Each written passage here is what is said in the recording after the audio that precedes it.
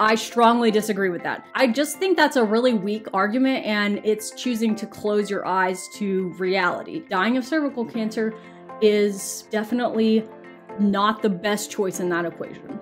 Hey y'all, welcome back. Mama Dr. Jones, OBGYN, and Mom24. Today we're going through some of the most common questions that you had in the comment sections of both the HPV and HPV vaccination videos. If you're not subscribed and you like my videos, hit that subscribe button and turn on notifications so you never miss an upload. Now let's answer your most common questions about HPV and HPV vaccination.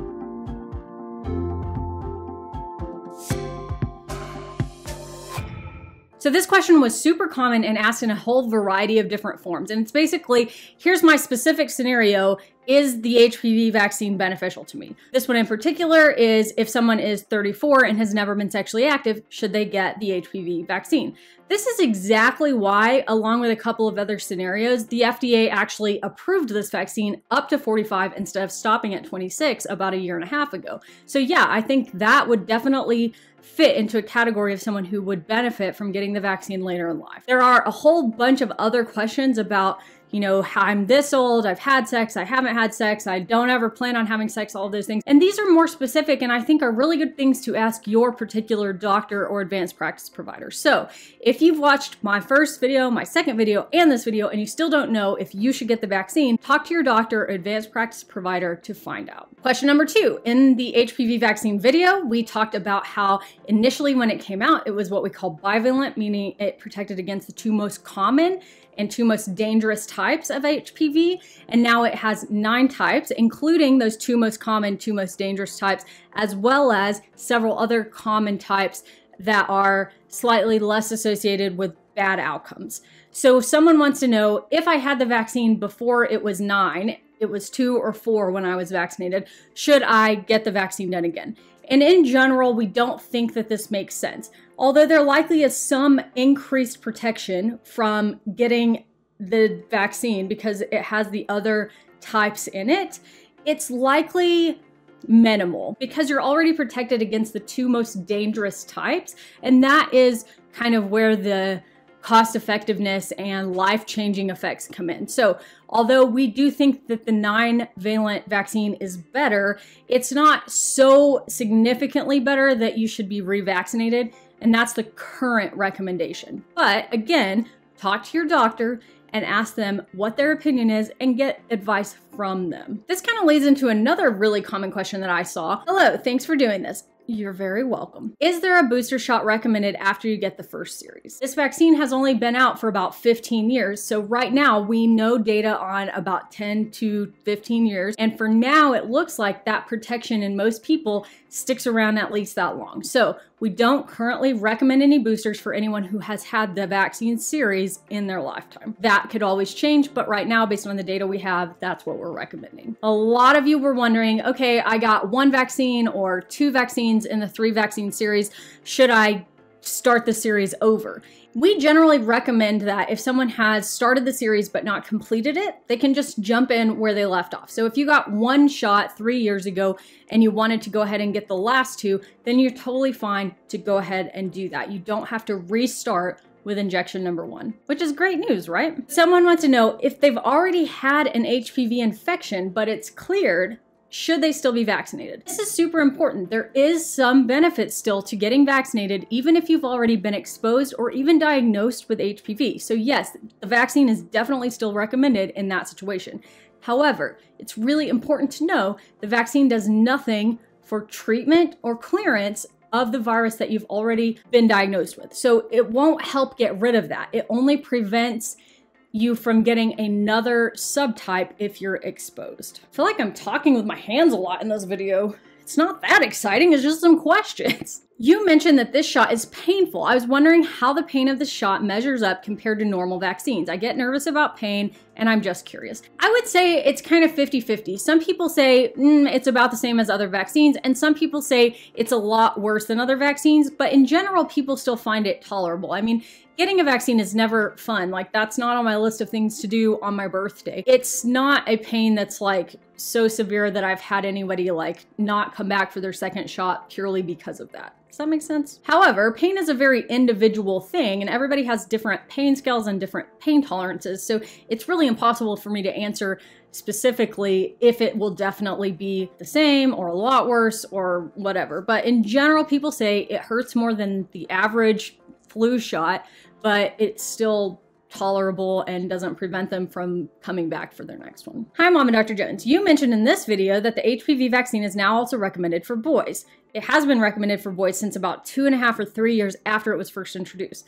Can you talk more about the benefits of this vaccine for boys? Me and my mom both got the HPV vaccine several years ago when I was a teenager, but my brother did not. After watching this video, I'm now wondering whether he should get the vaccine as an adult male. The vaccine is beneficial for people who have a penis because they can also spread HPV. It is helpful in reducing the viral load in the general population. Additionally, HPV is related to other types of cancers that are not just cervical and vulvar cancers.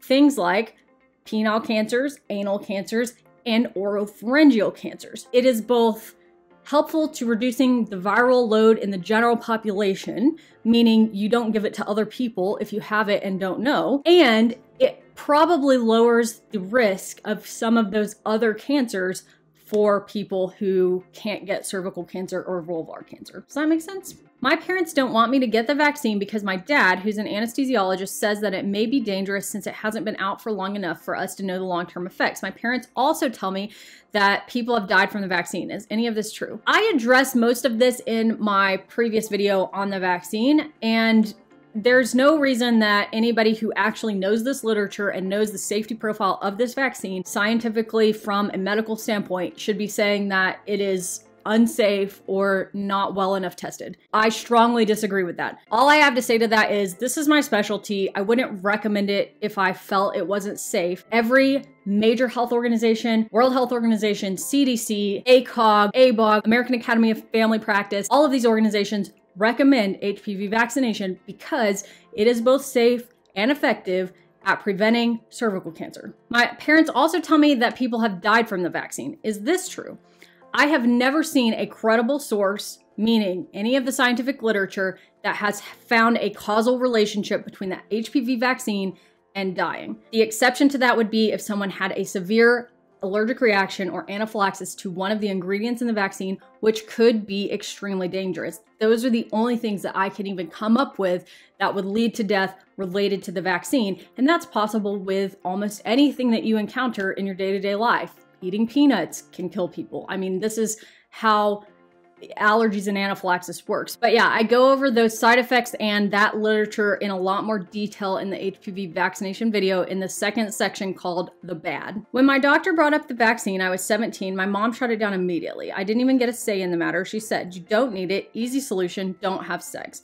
How do you get a parent to even discuss this with their child, and how can doctors help advocate for their patient? If a conversation like this comes up in my clinic, I generally will try to talk to the parent just like I did in the last video, saying, you surely don't expect that your child will never have sex in their whole life. Of course, that's hard to think about. It's awkward, it's weird, but at the same time, I want my kids to grow up into normal, healthy, happy adults, and that includes a sexual relationship at some point, most likely. Of course, if they don't ever have sex, well, that's great. If that's what they desire and they'd rather not ever have sex, then that's fine. But there's no reason that you should plan for them not to, because the truth to that is the vast majority of all humans on this planet will end up being sexually active at some point in their life. I just think that's a really weak argument, and it's choosing to close your eyes to reality. How do we address that in clinic is exactly like I said, is just have a conversation, because usually when you